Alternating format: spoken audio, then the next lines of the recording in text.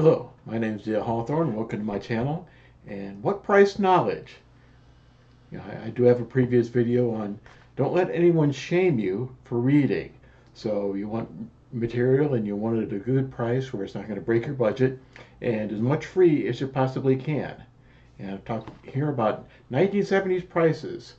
This is my copy of C.S. Lewis's book, The Great Divorce. I got it in the late 1970s, and the cover says $1.50. So yeah, a couple dollars are going to be the price of many of these, many the books I'm going to mention. You don't have to get any of them. I'd advise you not to get any of them unless that's a real area of your interest and something you're working on for education or something like that. Or maybe you're just doing your own self-study. Yeah, maybe you're doing a thing that Matt Damon's character did in Good Will Hunting, using what resources you have to get the education by doing the reading, which you probably do in a college class anyway. Maybe you don't have a professor introducing it, but you may have a preface in the book introducing it and talking about it. So getting the knowledge on your own. So, before we go further, please click like and subscribe. There are going to be more things, gold nuggets I'm going to be dropping here on my channel from time to time. And it is a Christian channel, so there is a great deal of Christian content here, but there's going to be other things too which might interest you. So please click like and subscribe, and you'll be informed of the content. And thank you for that. So what I'm going to direct you to, they aren't going to be print books like this one. This one I had handy. I'm going to do a video on this one in a moment, later today. But yeah, I'm not talking about print books. Print books, even used bookstores, can usually go like, if it's one that's heavily highlighted, you might get a couple dollars and you might find it hard to read. But books that are really readable, usually around $4 to $5 a pop, sometimes up to $10 if it's rare, if it's something which is kind of a niche topic. You may find it much more. Used books can sometimes go into the hundreds of dollars now if it's on some sort of niche topic. So what I'm going to be talking about here are ebooks, not print books, but ebooks. And I use myself Amazon Kindle. It's a free download. Android, iPhone, tablets, and PC. I do have it on my PC. I do use it, as a matter of fact, for some of my videos to display content from books. And I do have it on my tablet here. This is my tablet, my Samsung tablet. It doesn't have to be an Amazon Kindle tablet, so you can download it there. And I do a lot of my reading of ebooks on my tablet, and I take it around. It's bigger than my Android phone. Yeah, I got an Android, not the iPhone. So I just picked up the Android. It works for me. So, and you can find this Amazon. You can also find it Google Play. The books section is also free, and that's easily installed on Android. I don't know about how well it would install on any other operating system, but if you got Android, it works there. And I would assume that it would work on iPhone too and iOS operating systems, simply because that's a large part of the market out there, and I can't see Google turning their back on it. And I don't know if Barnes and Noble, I haven't looked into it for a long time, if they still have their Nook reader. If they have their Nook reader, you might be able to use that too. But on Amazon, I'm going to be concentrating on Amazon. They're not paying me. I'm not being sponsored by them in any way. And I'm just simply saying, you can find the type of books I'll talk about mostly on Amazon. The free ones are on Amazon primarily. You might be able to download them somewhere else, maybe like Google Play Books or something like that. Again, PDF perhaps. But a lot of the content I'm going to be talking about is going to be old, but free translations and sources that have long since passed out of copyright, but they're still valid. And if you're in college, you might find them interesting for boning up on a topic. But if you're taking a specific course on a specific author, specific subject, I'd encourage you to use the translations and sources that your professors would designate for your papers and tests. I could see you easily getting downgraded if you use a free source instead of the one the professor wants you to. But I don't do the grades. I couldn't see myself doing that if it was a valid translation, a valid reference within the source you're using. But that's the way some professors are. So, and when you do refer to something within a paper or on a test, try to paraphrase as much as possible, indicate that you've understood what the source is saying, quote it, especially if you're using a paper, give a direct quote, give a citation, page number, etc.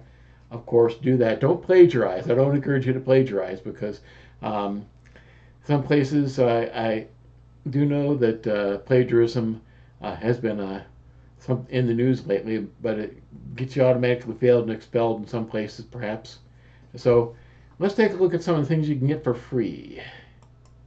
Xenophon, the ancient Greek author, translation of his work Hellenica. This is just a picture of the graphic that it has in Amazon books, but this is free. You can read the whole thing for free, and it's Xenophon, the Greek historian's follow-up to Herodotus, the ancient Greek histories. Yeah, the Herodotus, the original historian, and Hellenica follow-up to Herodotus and Thucydides, taking from the end to the end of the Peloponnesian War and beyond. So, if you want to read those areas, which perhaps you're reading Thucydides on the Peloponnesian War, and you want to find out how it really ended, Xenophon has the earliest account of it. So, another one, Friedrich Schiller, The History of the 30 Years' War, still considered to be a valid history. If you're in college using this for papers or citations or anything, I'd check out anything he says against a more modern source to make sure that what he says hasn't been debunked by more modern history writing. But if you're just looking on getting a summary of what happened during the 30 Years' War, Schiller is considered to be a viable source for that. So these two, which I've referred to right now, are free. Next ones I'm going to be referred to are the ones where you get the 1970s prices, and they're from Delphi Classics, and they do have a separate website, Delphi, DELPHI, and I find that they collect together a lot of works into a fairly large file, but it contains usually an introduction to the author's works, and like that, and you can find classic literature, classical art, all in the same thing, and I just simply sometimes read. I can read the ancient Greek myself, the Latin, so I will sometimes just look at that. If it's paintings like that, I'll simply look at that on my tablet. And yeah, if you're looking at art on a tablet, it's not the same as being in a gallery or museum, but you can still like it, still appreciate it there. So let's take a look here. Oh, Bacchylides, yeah, one of the ancient Greek poets, one of the underrated ones, not terribly well known, but he did have a very dramatic flair in some of his poems, and that's a picture of on the cover of a charioteer statue, one which is fairly well known. The picture is used often at a small price. I haven't gone into this, so don't really buy Bacchylides unless you're really interested in his poetry, and if it may be part of some sort of greater class on Greek lyric poetry. But it just shows you can get some of the authors that you may not have heard of, maybe some of the ones outside of the mainstream of what they teach in the literature classes and so on, but you can find them there on the Delphi Classics. And I do have a lot of these authors myself on my tablet, which again, they're not the type if you get the people who were besides the main ones, like the main ancient authors like Plato, Virgil, Cicero, and the others. So if you want to look at some of the other authors and some of the later Roman authors too, C.S. Lewis, he did actually read some of the later Roman authors, and some of the books I've been able to find are the ones which he really find anywhere or on Delphi Classics. So if you're going into Latin, Ovid. Yeah, Ovid, Metamorphoses, source for a lot of knowledge of a lot of the Greek myths and the art of loving and falling out of love. The ancient pickup artists in and out too, finding love. So you find Ovid there too, and beginning to end. And I do have a caution there. Some of the older works, this is something that cracks me up still. But if they're doing something with an ancient author, even especially if it's in Greek, if they find something that's a little bit spicy in what they're talking about, they won't translate it back into English. They'll translate it into Latin. So yeah, may have to go find a more recent translation if you're going to a spicy passage. So Ovid, and if you're looking for art, John Singer Sargent, Lady X, Madame X, um, his famous infamous painting right on the cover, and you can find um, images of his artworks, mentions of them, and details of them. Again, this isn't. I wouldn't say this is something if I were doing a graduate level work on Sargent that deals with him that I would use this more as an introduction to appreciate his work, to understand his work. Maybe you go to a gallery or museum and you see his works there and you like them, you want to know more. For a couple bucks, you can get um, this whole schmeal of his work. Schmeal, yeah. That's so. And there's another source you can also find, archive.org, and still another alternative. And if you can't find what you're looking for on among the old works on Amazon, it's more like a public library with checkout and so on. You can find some of the works maybe in the 20th century that may not be in print, but they may be there. And again, you can do the like a public library with check out and read the book and so on. Again, for research, and again, no plagiarism. I don't want anyone to come back to me and say that they're plagiarizing because I said to do so. No, you cite, paraphrase, quote, and you give page number as best you can. Some sources may not have literal page numbers, so if you're using a Kindle source, maybe it should be adequate to give a location number. Kindles do have location numbers, or something like that. So